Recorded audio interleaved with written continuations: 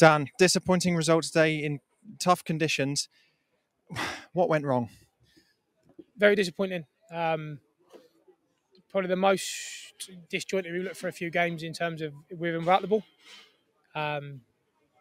Credit to them. They played some really nice football and moved the ball really quickly. And if you're going to play against teams like that and press teams effectively, you've got to do it together. And I don't think we did that well enough today. And so, as you said, that togetherness, it goes back to that previous thing of managing the game, whether you're ahead, whether you're behind. Did you manage it well enough today? I'm not sure if it was about managing the game. I think it's about understanding what we're trying to do. And you can't send a front three, front four to press a ball if the back four are dropping off the other way. And for me, that's not about managing the game. That's about going back to basics and understanding why we've been so successful in the last few games and getting back to that. How do you lift a side after a defeat like this? Quickly. 2 massive games coming up. Puts a little bit more pressure on us now for Tuesday. Every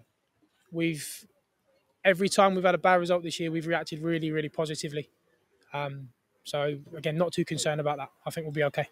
Perfect. Thank you, mate. No problem.